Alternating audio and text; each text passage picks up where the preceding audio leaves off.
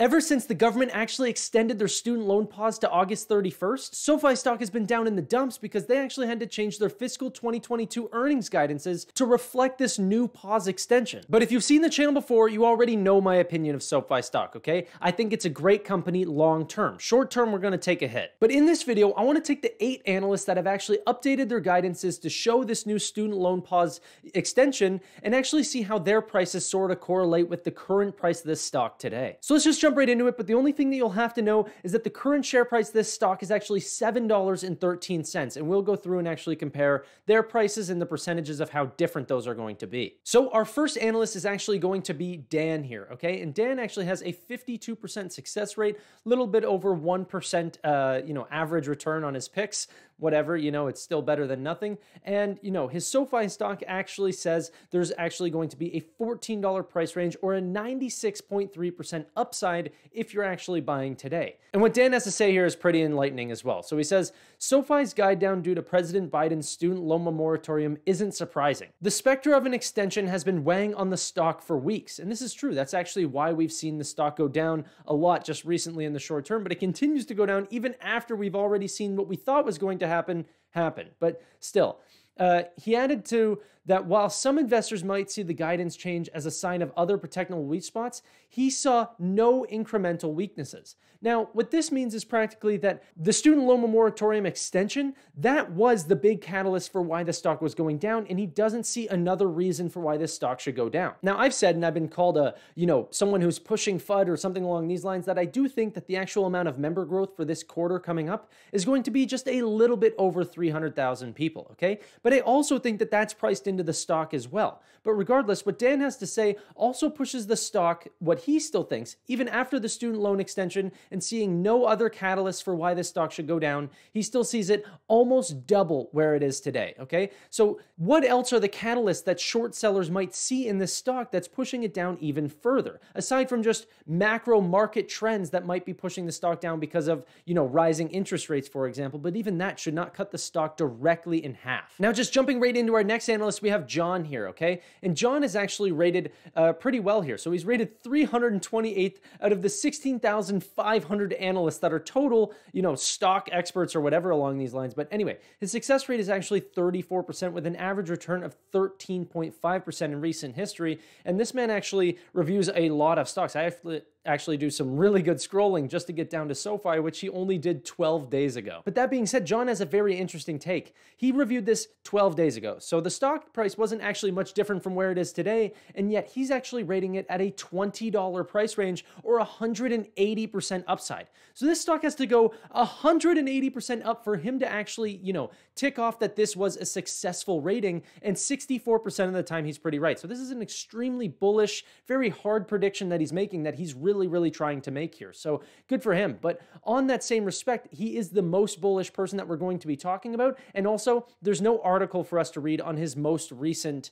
actual analysis. The only one that he does have is so far back that it's not actually, displaying what the company is actually doing right now. What I'm really focused on is what's actually happening with the student loan pause and what do these analysts have to think about that specific guidance change. So that's it from our boy John, but now we're actually going to be jumping over into our next analyst, who is Dominic, okay? And Dominic actually has just some average, success rates. He's still doing well, good average return, but along the lines of SoFi, what he's predicting is actually a $13 price range or an 82% upside for this stock. Now, he does actually have some notes, but they're very lackluster. He's just saying that they're lowering their price target from $18 to $13, still putting it on an outperformance rating, but then also just saying that the only reason why they lowered it is because of 2022 full year guidances given student loan moratorium extensions. So nothing very exciting. Price range is still not very exciting, although, whenever you compare it to the price of today, $7 still up to $13, 82% upside is still unbelievable. Now, this next analyst that I want to talk about, we're actually going to be digging through his notes quite a lot. This is actually David here, okay? So success rating,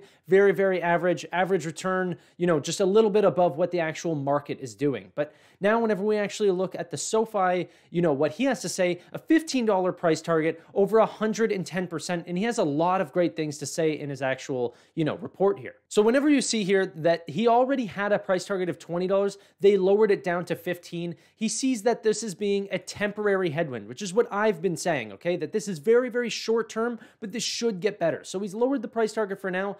SoFi is going to hit a lot of roadblocks with student loan moratoriums, these sorts of things. But he's still bullish about the company's growth outlook, increased brand presence, and member growth, and integrated technology platform, which is, Technesis and Galileo, that allows for a seamless cross-buying experience aimed at digitally native younger cohorts. David also spoke positively on SoFi's credit quality, noting that its borrowers are at the higher end of the credit spectrum, and he expects that SoFi's new banking charter will help the lender actually accelerate their earnings growth.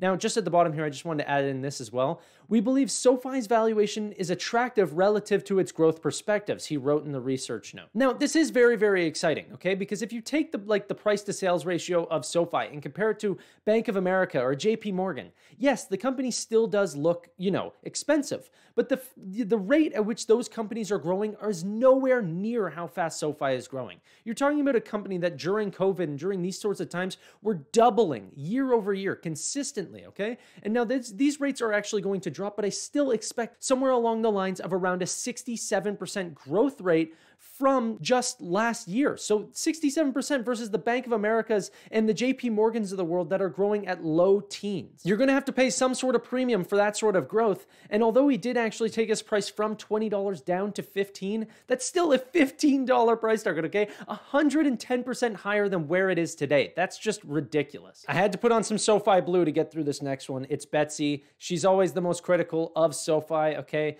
She put it down to a $10 price range. She's also a very good analyst as well. I've seen her do in a lot of other stocks that I like to cover, but 51% success rate, 6% average return. She thinks that there's going to be a $10 price range, okay, which is still 40% upside. So the most bearish person that we're going to see tonight still sees a way outperformance versus any other sector in the stock market. No really other company should you expect a 40% return in a single year. That's like super high growth, and this is the most bearish person that we're going to talk about today. But looking at her actual report here, you can see that this analyst actually lowered her fiscal 2022 EBITDA by $42 million to $100 million, which is in line with the new guidance, okay? The analyst who thinks that a lack of government clarity about student loans, plus the potential for SoftBank board resignations, will likely act as near-term overhangs on the stock, keeps an equal rating on SoFi with a $10 price range on its shares. Now, I want to clarify some things because you might not have known why they even brought up SoftBank or who even SoftBank is. Maybe you don't even know that.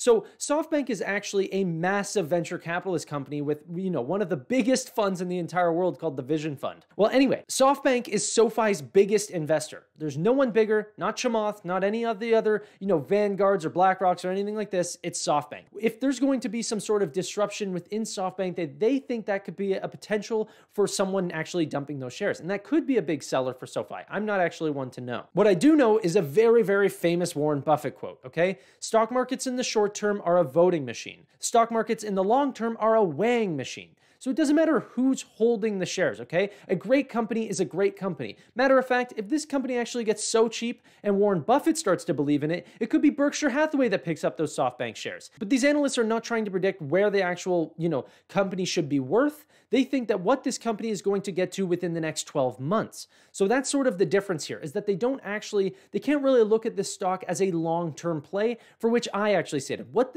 is this stock going to be like in 5, 10, 15 years from now of Anthony Noto continuously having that compounding growth mindset that he's had that's taken us to where we are, not in terms of share price, but in terms of member growth, product growth, cross-selling, and acquisitions like Galileo and Technesis. Anyway, I went on a little tangent, but my next analyst is actually a pretty interesting one. So this is Meher, okay? He's actually the Bank of America Securities Research Team leader, and the reason why I actually know a little bit more about him is because he did a personal interview with Anthony Noto. I covered it on my channel, so you can double check that if you want to see it if you haven't seen it already. I'm not actually in the video, I just did a supercut of the actual interview, but go check that out if you want to see it. Anyway, Back to this actual analyst report. So what he actually did was he put a $12 price target on this stock, or a 68% upside. By the way, his success rating, 47%, average upside, a little over 11.9%. So, and he does actually have some notes, although very, very, very basic, okay? He just went from saying that they actually had a $14 price range, lowered it down to $12. This is because they lowered their revenue and EBITDA, and is actually claiming that, SoFi guidance assumes loan forbearance is extended throughout the end of 2020. So not just August 31st, but all the way through the year, okay? And this is why he's actually dropping the price a little bit, but still, no one even mentions to be, why are we continuing to drop all the way down to $7?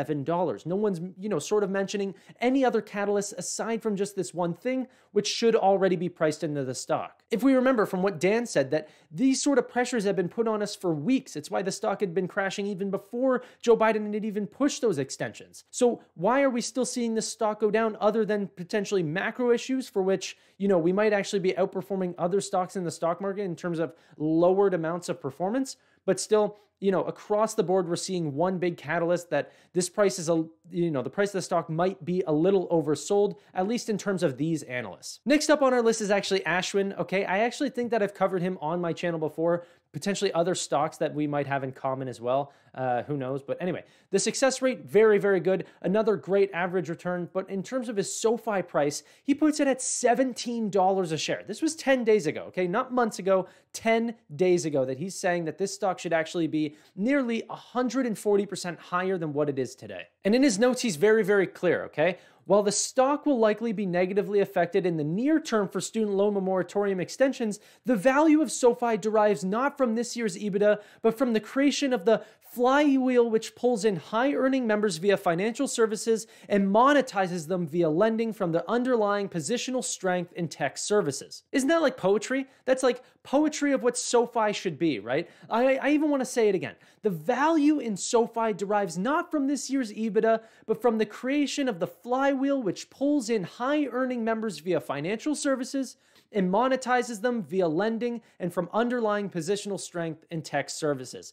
Mwah! That's such a beautiful line. I almost want to make like a phone background for this so I could stare at it every day, or a poster or something. But anyway, that's Ashwin, a poet of our modern day, you could say. But our next analyst is actually going to be Eugene. And now Eugene actually doesn't have the best, success rate or average return. I can see why. The companies that he's covering, Affirm, Nubank, SoFi, Toast, Lightspeed, all these stocks are just getting crushed in recent history. And I mean, his all of his ratings except for one was just 13 days ago. So he's quite new to this, or potentially with this company. But in his notes, he actually brings up something pretty interesting. So he actually talks about his other company here, Nubank and SoFi, how they're both disrupting financial services, but in two different markets. The low to medium income demographic in Latin America for Nubank, and then the medium to high income demographic for United States in SoFi. So whenever we tally up all those different price ranges, $14, $20, $13, $15, $10, $12, $17, $13, that gives us an average price range of around $14.25 from our analysts,